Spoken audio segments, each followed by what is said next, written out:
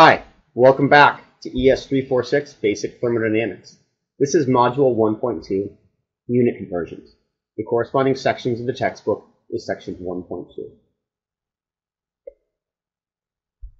There's two learning objectives to this module. At the end of this module, you will know the difference between dimensions and units, and you'll be able to convert quantities between different units.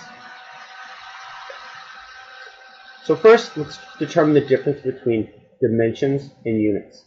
So when we talk about dimensions, what those are is how something is measured or how it is characterized.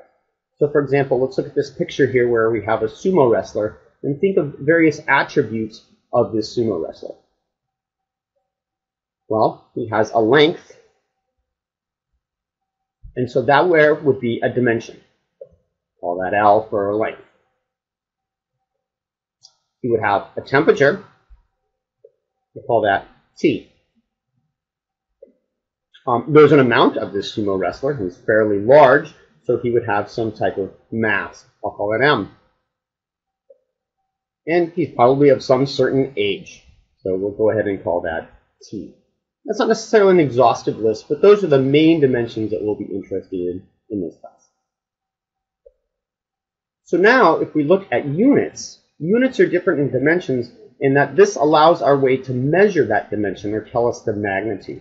So for example, if we look at the length, there's various units that we could use. So for example, we could talk about that in meters or perhaps feet. We could talk about it in millimeters or maybe miles. Those are all different units, and there's many, many units for each dimension. If I look at temperature, there's a few that you're probably familiar with, degrees Celsius and degrees Fahrenheit. And then there's the absolute scale, which is Kelvin. And in the English system, that would be Rankine, or R. In terms of mass, or the amount of something, the unit would be a kilogram, a pound, and I'm going to put an M after there to remind myself that that's a pound mass, to discriminate it from a pound force. We'll look at that a little bit later. We could also have this in terms of milligrams, or maybe a ton. And let's look at the last dimension down there, which I had time. We might have, for example, seconds. We could have a year. We could have an hour. Now, there's more dimensions than just the primary dimensions that I had. So now let's go ahead and look at a different character here. This is Iron Man, and think about some of the additional characteristics that he has that maybe the sumo wrestler didn't have. Now, a secondary or derived dimension is a product and quotient of primary units. So, for example, Iron Man has a velocity, and a velocity is a length per time. He probably just took off, and he has some type of acceleration, which has a unit of length per time squared. So you see these derived units are products and quotients of our primary dimension. If he was to collide into something, there would be a force, and the force has the units of a mass, length per time squared. You remember from physics that force is mass times acceleration, so we see our mass and our acceleration dimensions there. And in that collision, there would probably be some type of energy, and so the mixture of units for energy, well, as you'll see later, that's a force through a distance, so it's going to be a mass, a length squared per time squared. So these are called derived dimensions or secondary dimensions because they're mixtures of the primary dimensions. Now if we go ahead and look at some of the units of the derived dimensions, sometimes they're mixtures simply of the primary units. So for example, we may talk about meters per second, or we may talk about miles per hour. An acceleration would be, for example, a meter per second squared, maybe a foot per second squared. Sometimes derived units have their own unit name. So for example, force is often reported in terms of newtons. In an English unit, it's also the pound, and I'm going to call that lbf for pound force, to discriminate that from the pound mass, which is a unit of mass or amount of material. In terms of energy, one we often run into in the English system is joules. In the English system, one we'll often use is called the BTU. It stands for British Thermal Unit. So each set of these units tend to be broken into individual systems, and you're probably familiar with the two main ones, which are called the English system and the SI system, or also known as the metric system. So if we look at different units in there, the space or length dimension in the SI system would be the meter. In temperature, often degrees Celsius or Kelvin. The amount of material is the kilogram, and in time, we use the second. In the English system, for space or length, what we tend to use is the foot.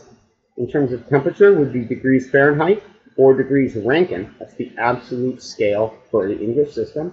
The amount of material would be the pound mass. So we see that M again, LBM, indicates a pound of material. And time is a second. Both the English system and the SI system use seconds for time. So now let's move on and look at converting between different units.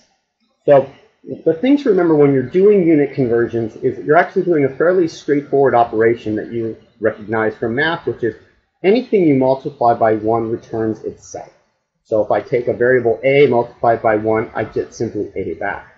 When we do unit conversions, we're going to start with one thing, and then we're going to do a lot of multiplications by 1 until we end up with what we wanted at the end. So, for example, I'm going to convert 5 miles per hour into the units of meters per second.